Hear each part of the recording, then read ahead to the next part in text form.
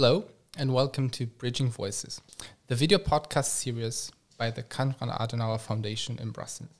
My name is Rareș Chioreanu, and I am a research assistant at the Düsseldorf Party Research Institute at the Heinrich Heine University in Germany. And I'm glad to be joined today by two very good experts.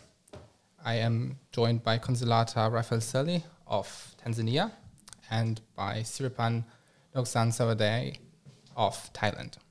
Consolata, Siripan, thank you for joining us today. Thank you for having us.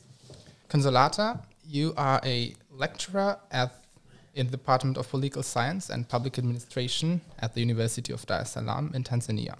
You are an experienced researcher and have led and taken part in several consulting projects for different organizations like the United Nations Women Department. And Siripan, you are an associate professor in the Department of Government at the Chulalongkorn University in Thailand.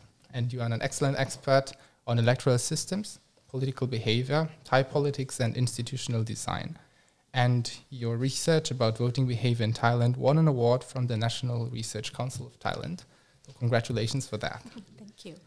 Both of you worked at the study that you presented this morning, which is called Strengthening Legal Frameworks for Political Parties, which was developed by the Düsseldorf Party Research Institute in cooperation with the Konrad Adenauer Foundation, the office here in Brussels.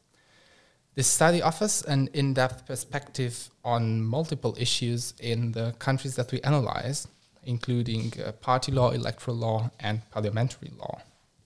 And we are here today to talk about the democratic development in your countries, in Tanzania and in Thailand, respectively.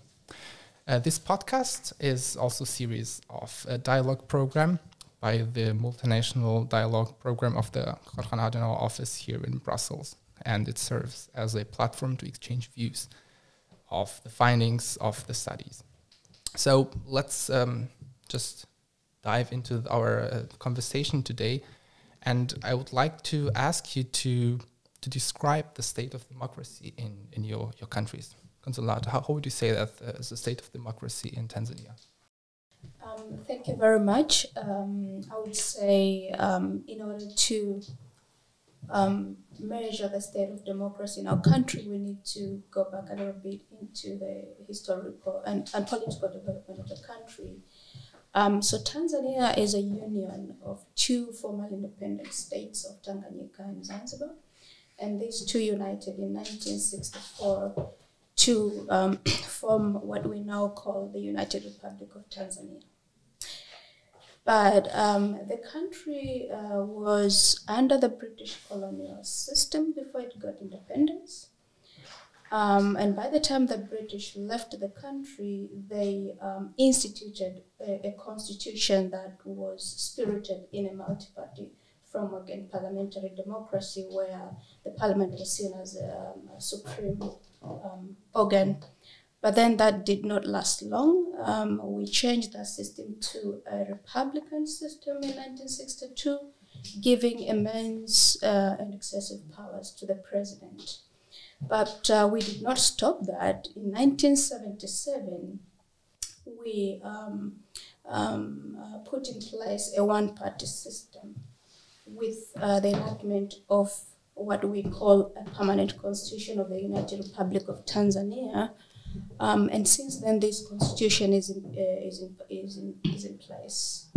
So in 1992, we restored multi-party politics, of course, with forces, both external and internal forces. And we made really not substantial changes to the 1977 constitution, which was spirited towards a one-party system. What we did was just to say that now Tanzania is a multi-party system, but a lot of other provisions remained in favor of the one-party system. So now I would say the state of democracy in Tanzania is not quite strong, and in fact, a lot of experts have characterized Tanzania as an electoral democracy or a hybrid regime where elections are held in different periodically, but these elections do not meet minimal standards of democracy, of freeness, fairness, and competitiveness. Thank you, Consolata, for this introductory statement, and I would like to address the same question to you, Siripan. How would you describe the state of democracy in Thailand? Okay, let me mention the 1997 constitution. It was drafted in order to reduce the military presence in Thai politics. You know, Thailand has experienced a lot of coup d'etats, and every time that coup d'etats happened, they draft the new constitutions. So far, Thailand has 20 constitutions, maybe one of the countries with most constitutions in the world. Back in 1997 constitutions, we have witnessed a strong party government. Some people called it a dominant party, one dominant party under the name of Thai Rak Thai. But then again, in 2006, there was a coup d'etat, overthrew the 1997 constitution, draft a new one. And the second coup d'etat within these 20 years happened in 2014. And this time, the military took a longer period to install the constitution, which is the current one, 2017 constitution, and allow the election in 2019. But that election, I would not call it a way to pave the paths to democracy, because I would rather think of that election as a way to legitimize military control over the politics, or a hybrid regime, or we call it competitive authoritarianism. The military could finish their terms in March 24 this year. And we are looking for the next election, which will be held this year, maybe in late April or early of May. But the prospect for democratization in Thailand has not been very bright. There's uncertain that we will have a peaceful transfer of power after the next election. Maybe that another dissolutions of the parties or another violence might happen. But then we talk about that later. Thank you. What I was asking myself is, you've had in Thailand a lot of coup d'etats. Sort of every couple of years there has been a coup d'etat. Right. And I remember you describing this morning when, during your statement, during the presentation, that and up until 2014, before the coup d'etat in 2014, right, the electoral process was pretty transparent. So what I was asking myself is, what is the effect that the coup d'etat has on the democratization process? Is it like the coup d'etats, the military intervenes to stop democratization, or how would you see this? Well, every time there's a coup d'etat, the first thing that they do is to overthrow the constitutions, so that leads to the discontinuities of electoral system and political parties. And the 2014 coup d'etats in particular, the military regime used every effort to tilt the playing field in favor of the Junta Party, which was created just 4 months before the elections. So they had installed the electoral system that allow 11 single parties to join the government, allow parties, which I call state-sponsored party for the first time in Thailand, without winning the seats in the parliament, to become a core party government. So this has resulted in the lost faith of the people. And I think for the 2 coup d'etats in the past 20 years, one thing for me is people of Thailand have learned that coup d'etat is not a good mean to resolve conflicts. and they become kind of fed of coup d'etats in the future. But still, there's no guarantee that Thailand won't have another coup d'etat in the near future. And you said that newly also state-sponsored parties were allowed to run. What do you mean by state-sponsored party? State-sponsored party means that the party that is favored by the state itself. And do they also get money from the state or are controlled directly by the state? Not controlled directly by the state, but they get some favors from state apparatus. For example, independent organizations, the judgment from the Constitutional Court would favor them. The rules and regulations applied by the Election Commission would give them some advantages in the playing field. So I would call this state-sponsored party, which did not happen before the 2014 coup d'etat. We had a 2006 coup d'etat before, the one that toppled Thai Rak Thai and Thaksin Shinawat. But back then, the military did not organize its own party. So for me, I think the military have learned from their past experiences, and they learned that if they want to stay longer in power, to maintain the power, they have to go through election by establishing its own parties. And right now, we have two junta proxy militaries competing against each other during the next election. But I mean, after the election, they might again join force and form a coalition government. Could you maybe tell us what the proportion between state-sponsored parties and organic parties is in Thailand? What do you mean portion? The proportion. The proportion. Well, there's only one state-sponsored party, which is Palang Pracharat. I mean, the state-sponsored parties, the leaders of the parties is the retired general, and they co-opted some politicians from other parties. They use state apparatus to take advantage during the election.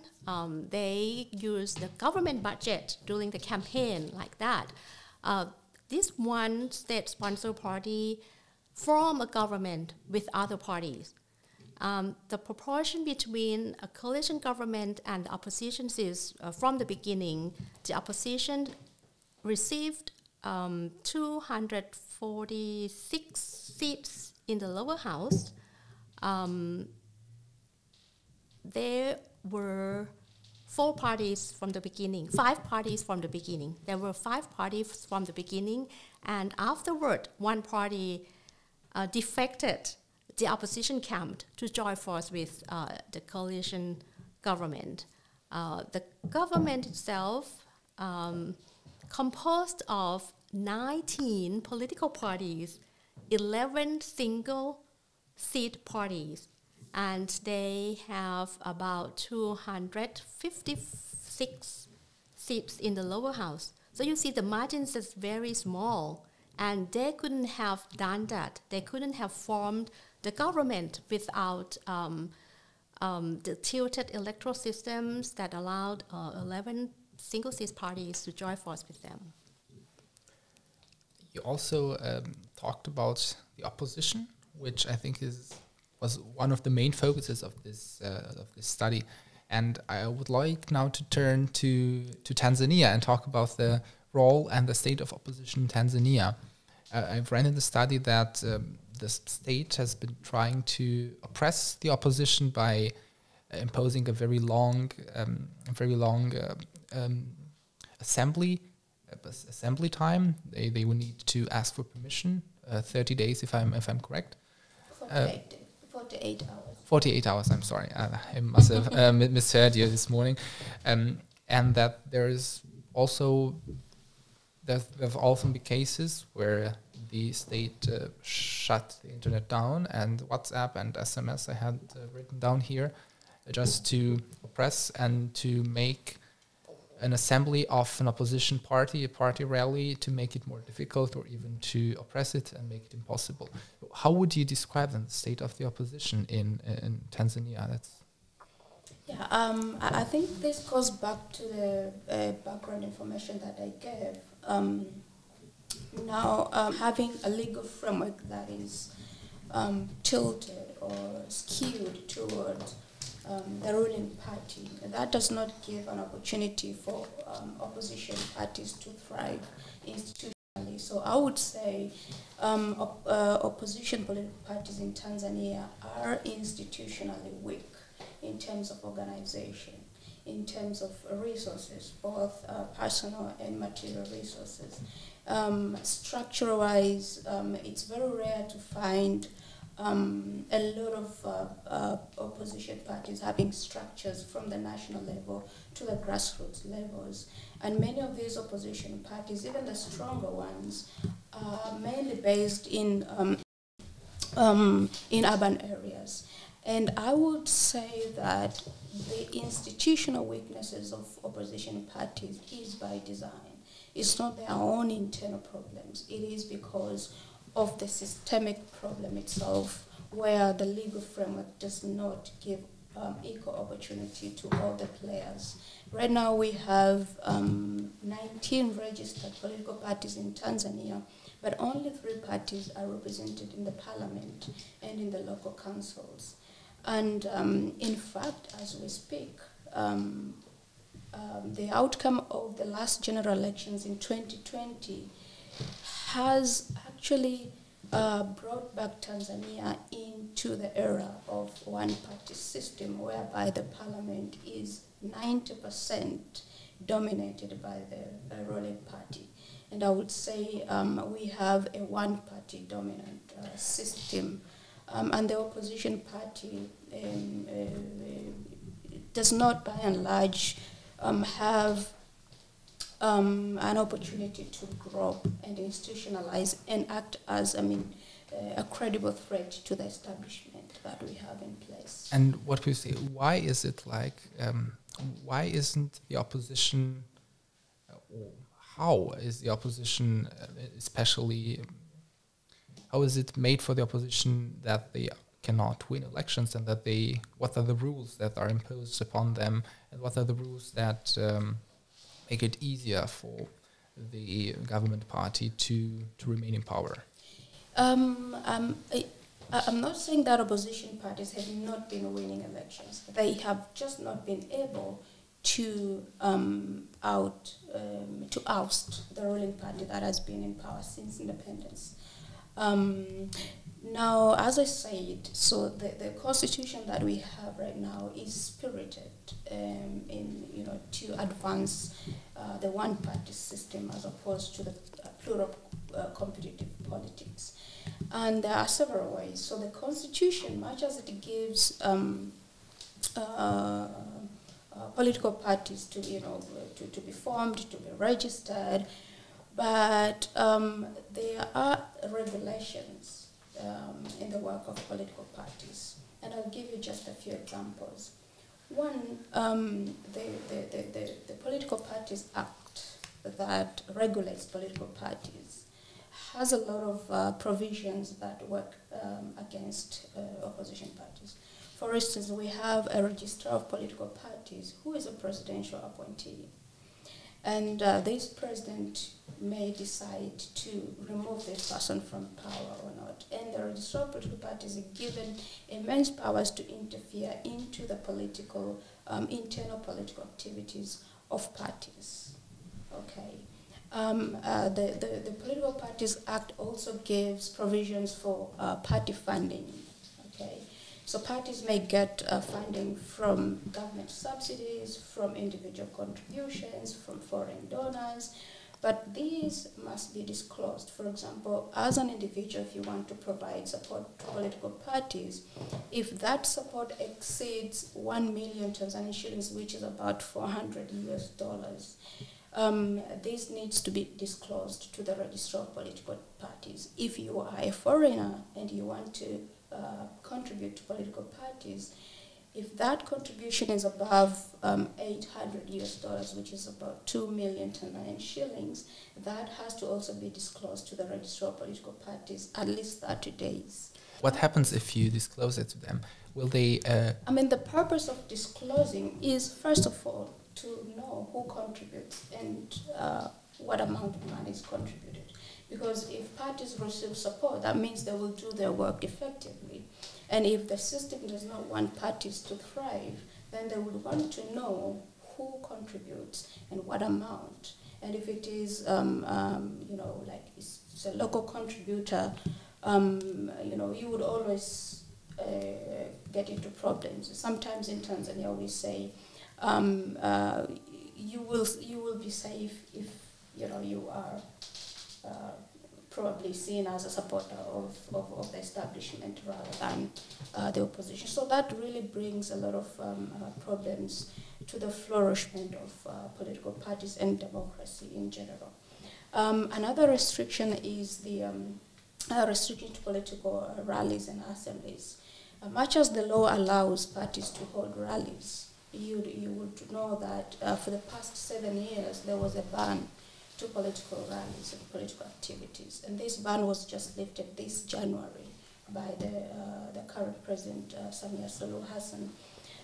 But in order to do a political rally or assembly in Tanzania, you need to inform the police officer in charge of the area where you want to hold a rally 48 hours before. Now, in so many instances, throughout the multi-party politics since 1992, most of the opposition parties' rallies have been stopped for reasons that probably these rallies will turn chaotic. The police will say we have intelligence, information that it will not be safe for you to do the rallies. But the aim has actually been to limit party activities. Turning back to donations, you said that there is this limit from where you have to publish the names of the people that donate to your party. Are there any repercussions that the people that donate to parties, and I'm talking about foreigners and citizens, what are the repercussions that they might expect if they donate, for example, for opposition parties? So far I have not heard of any repercussions, but I think having that kind of a provision would make people hesitant to, like, why would I be known if I support party A or party B? So that kind of censorship may not attract many people to probably directly support political parties, and probably if support is given direct to parties, this might be quite informally, because people wouldn't want to be seen as supporting the opposition, and this also applies to the locals. And turning around and talking about Thailand, also about the opposition and party financing and how the situation, the rules are made harder to be fulfilled by the oppositions. Is it similar as in Tanzania, or would you say it's better or it's worse? I think it's better. Comparing to Tanzania, I think two things that Thailand and Tanzania are basically different is that Tanzania seems to be one dominant party, whereas Thailand fragmentations of party system. There are 24 parties elected in the lower house. There are about more than 80 parties registered with Election Commission. And in terms of political environment, the ruling parties and the opposition parties alike can operate in the open air. One thing about the opposition party that has to be very cautious is that the tendency that they can be dissolved is huge, which is unpredictable. But otherwise, other than that, opposition parties in Thailand can operate freely. For example, financing the law allowed the taxpayer to donate 500 baht or about 12 euro to any parties from our tax refund. And currently, the Move Forward, which is the second largest opposition party, received the biggest amount from the public. The laws stipulate that anyone can donate to the parties, and yes, basically anyone. The limitation is that if the donation is more than 1 million baht, you have to disclose the amount and where the money comes from. And the ceiling for donation is 10 million baht, or about 25 euro. And the parties can also have organized fundraising events, and all the parties, the government and opposition parties alike, will do that. Just last week, Palang Pracharat, the government party, the biggest government party, organized a Chinese dinner, and they sold one table with 10 people for 3 million baht, which is about 100 euro. And they received the fundings for more than 500 million baht. And I believe in the course into the next election, every party will have that fundraising event.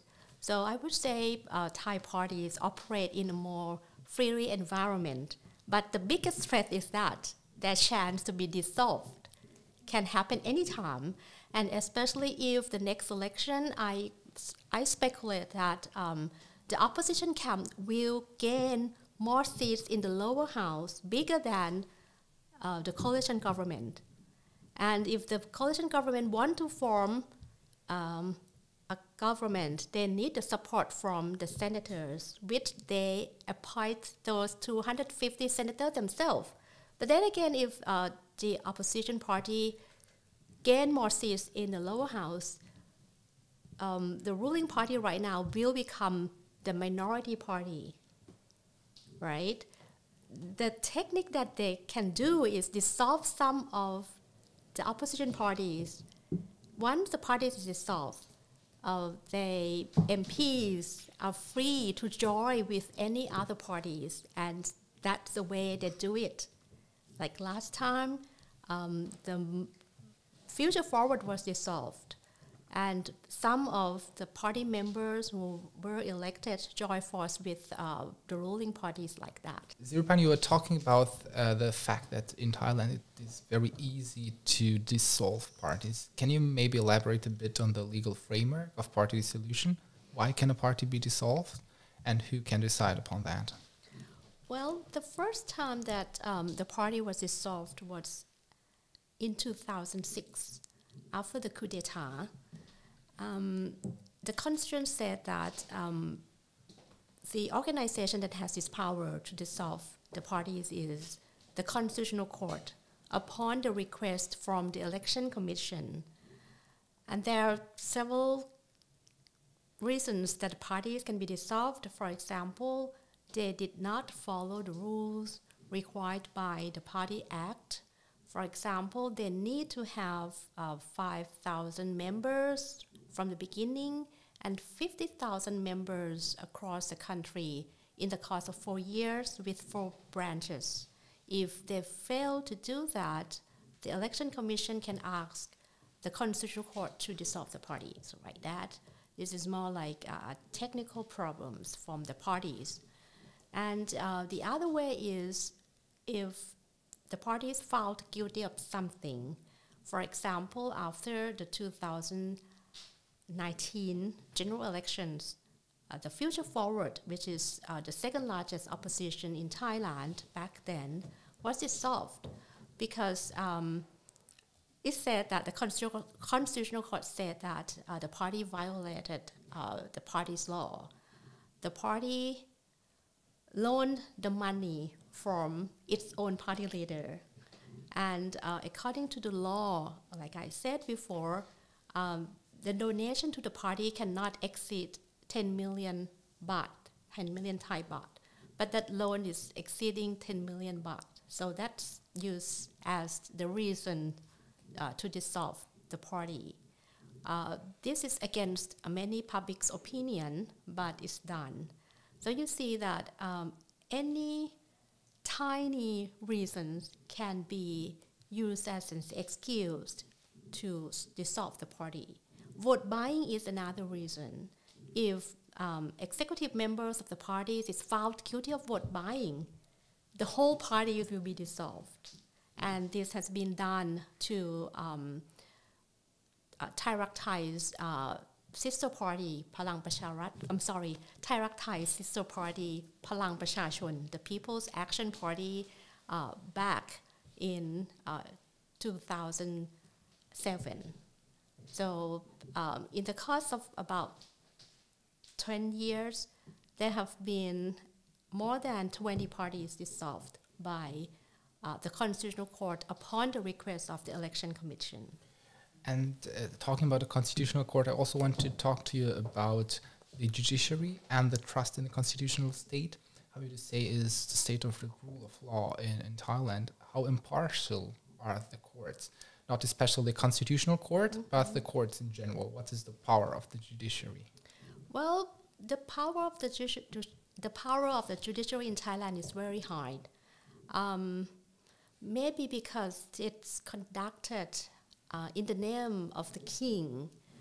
As for the Constitutional Court itself, the 9 judges were appointed mainly from the junta government, from the NCPO.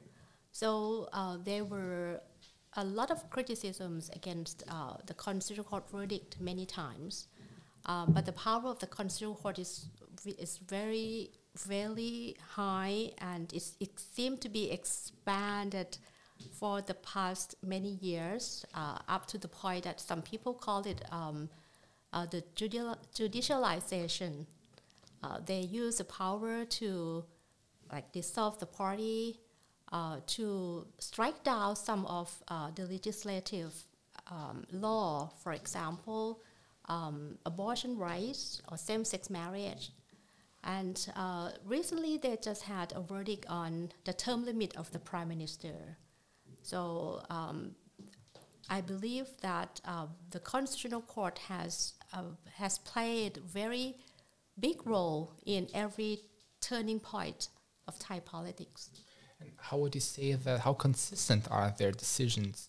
Do you have, to my understanding, there's also been courts that do not publish any reasoning to their decisions. How is this in Thailand? Do you have a sort of legal reasoning and the decisions that the courts render, and are they consistent with the previous judicial practice of Thailand? Well, they have to publish the reasons, but there's no requirement from the reason for individual judges. They come out as overall reasonings. As for the consistency, I would say, well, not 100% consistency. The verdicts seem to be more kind of pro-conservative ideology, and sometimes it's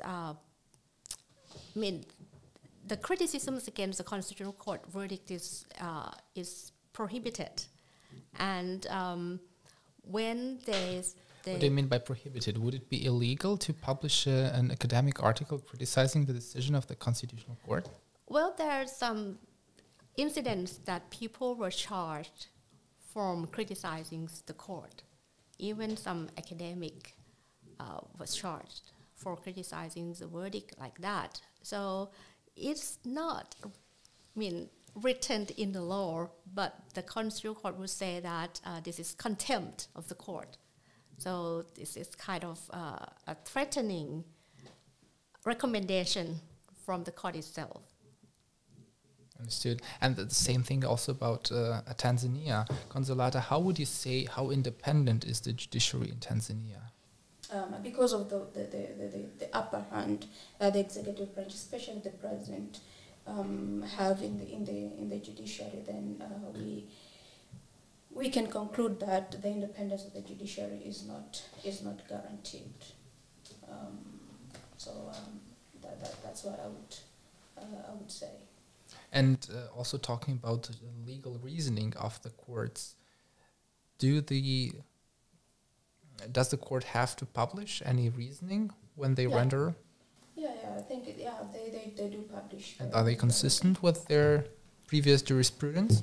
No, sometimes they are not. And I would give an example of one very popular case on independent candidates in Tanzania, which is constitutionally not allowed. So if you want to compete for electoral positions in Tanzania, one must be a member of a political party.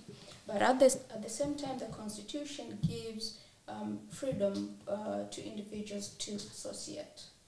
So this particular provision on people being members of parties to compete for electoral positions was questioned in the court of law.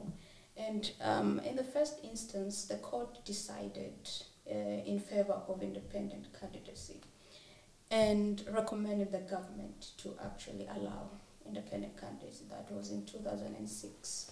But then the government appealed to the Court of Appeal, and the Court of Appeal actually ruled in favor of government, and they said this is a political thing, and therefore it has to be solved politically. So you can see the inconsistency, and that I would say is because of the upper hand that the executive has over other organs of government.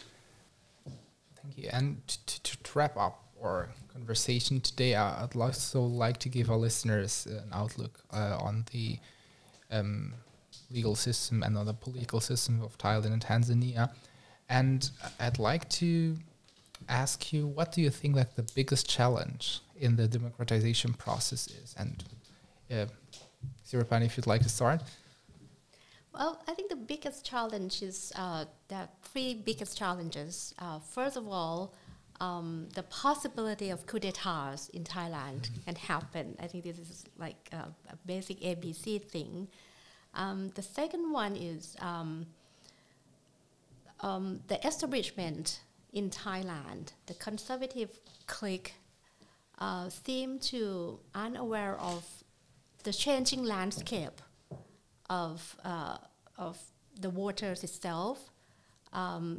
The younger generation seems to ask for demand that they think they should have, but the establishment seem to unaware of this change. And the conflict between, I'm not saying only the younger and older generation, but the pro-progressive camp or pro-democratic camp, as they call themselves, and nationalist or royalist camp is going to be more intensified, maybe after the next election.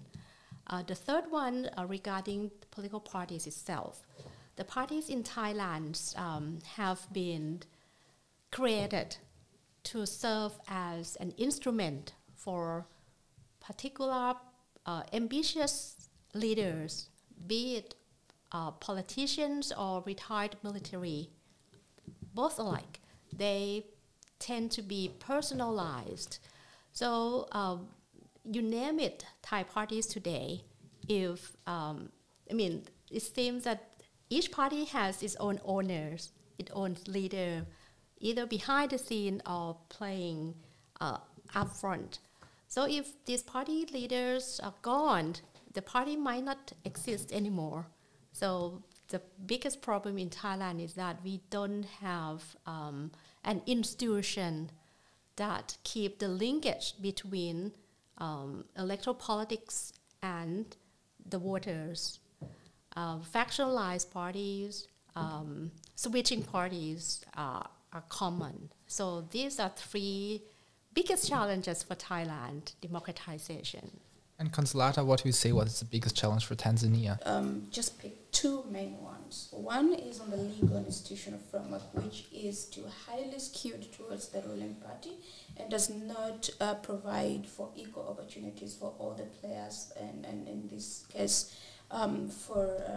especially for the opposition parties. And therefore, the legal system is so much restrictive that political opposition does not have a chance to actually threaten the dominance of political parties, and therefore I think we need a lot to do in terms of legal reforms. But the second one, I think, is on the part of the Tanzanians themselves. I think Tanzanians have been characterized as subject. So we need, because even when we want to make changes, if we don't have a critical mass to influence and pressure for changes and reform, I think we will still be having problems in terms of the future of democracy in the country. Consolata, Siripan, thank you for joining me today and sharing all these very thoughtful insights about the legal and political system in your countries. I think I learned a lot, and I hope that our listeners have as well. I would like to point out to our listeners that the study is called Strengthening Legal Frameworks for Political Parties, and it will be available at the link that we will reference in the show notes. Also, I would like to invite all our listeners to follow the work of the Düsseldorf Party Research Institute and the work of the Konrad Adenauer Stiftung in Brussels, but also in general. You will find links to all our social media platforms in the show notes as well. We thank you for joining us today and wish you a good stay here in Brussels. Thank you.